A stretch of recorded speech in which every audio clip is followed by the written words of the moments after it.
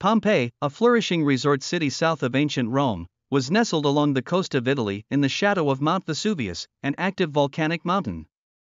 Its most famous eruption took place in the year 79 AD, when it buried the city of Pompeii under a thick carpet of volcanic ash.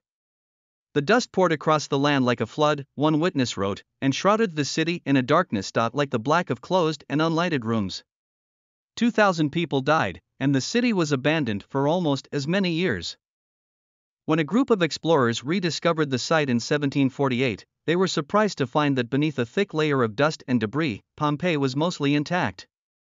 The buildings, artifacts, and skeletons left behind in the entombed city have taught us a great deal about everyday life in the ancient world. Located on the west coast of Italy along the shores of the Bay of Naples, south of the modern-day city of Naples, ancient Greek settlers made Pompeii part of the Hellenistic sphere in the 8th century B.C. An independent-minded town, Pompeii fell under the influence of Rome in the 2nd century BC, and eventually the Bay of Naples became an attraction for wealthy vacationers from Rome who relished the Campania coastline. By the turn of the 1st century AD, the town of Pompeii, located about 5 miles from Mount Vesuvius, was a flourishing resort for the most distinguished citizens of the Roman Empire. Elegant houses and elaborate villas, many filled with exquisite artworks and sparkling fountains, lined the paved streets. Much of the city's wealth derived from its rich volcanic soil. The region was a center for olives, grapes, and other crops, and wine from Pompeii was enjoyed in some of Rome's most fashionable houses. Tourists, townspeople, and enslaved people bustled in and out of small factories and artisan shops, taverns, cafes, brothels, and bathhouses.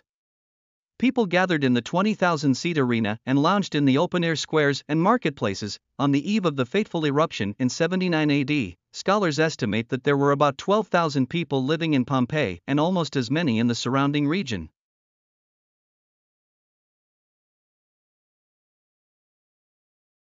As we all know, Mount Vesuvius did not form overnight, of course. Vesuvius is part of the Campanian volcanic arc that stretches along the convergence of the African and Eurasian tectonic plates on the Italian peninsula. It had been erupting for thousands of years. Sometime around 1995 BC, for example, an unusually violent eruption, known today as the Avellino eruption, shot millions of tons of superheated lava, ash, and rocks about 22 miles into the sky. That Bronze Age catastrophe destroyed almost every village. About 2,000 Pompeians died in the city, but the eruption in total killed up to 16,000 people in Pompeii, Herculaneum, and other towns and villages in the region. Bodies of men, women, children, and animals were frozen right where they'd fallen. Many of the bodies uncovered later were still clutching valuable household objects they'd hoped to carry safely out of the city. Some bodies were found with their arms poignantly wrapped around children or other loved ones. Later archaeologists even uncovered jars of preserved fruit and loaves of bread. Most of the city's buildings were intact, and everyday objects and household goods still littered the streets.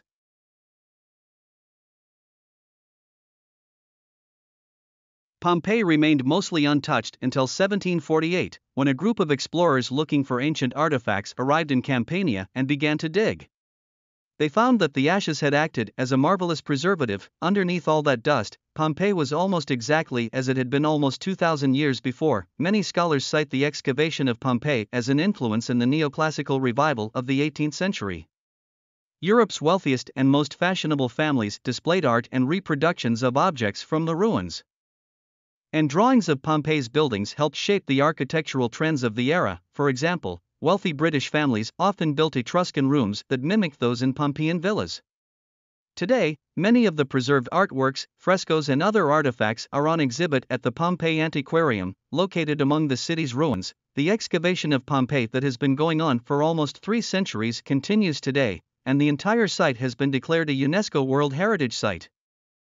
Scholars and tourists remain just as fascinated by the city's eerie ruins and the artifacts and bodies buried on that fateful day over 2,000 years ago as they were in the 18th century. The excavation of Pompeii that has been going on for almost 3 centuries continues today, and the entire site has been declared a UNESCO World Heritage Site. Scholars and tourists remain just as fascinated by the city's eerie ruins and the artifacts and bodies buried on that fateful day over 2,000 years ago as they were in the 18th century.